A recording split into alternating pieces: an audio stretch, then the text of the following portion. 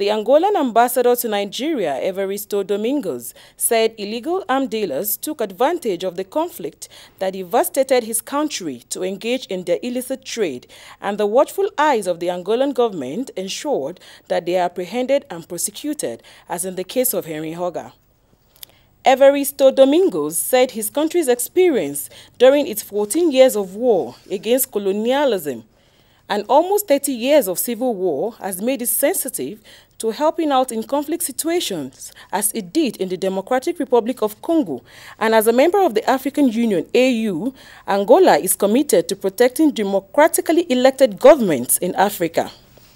Speaking briefly in English, the Angolan ambassador said his country is recovering slowly but consistently from the effect of the civil war, and huge reconstruction projects aimed at improving the living standard of Angolans are going on all over the country.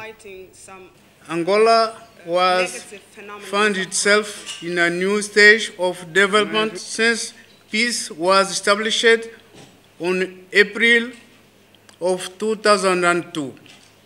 During these 6 years of peace, the country has reconstructed much of the schools and medical centers that were destroyed during the colonial war and internal conflict. For 6 years on, Angola has enjoyed relative peace, which has allowed for the election of President Eduardo dos Santos' government in September 2000. Omotola-Aderinsola for AIT News.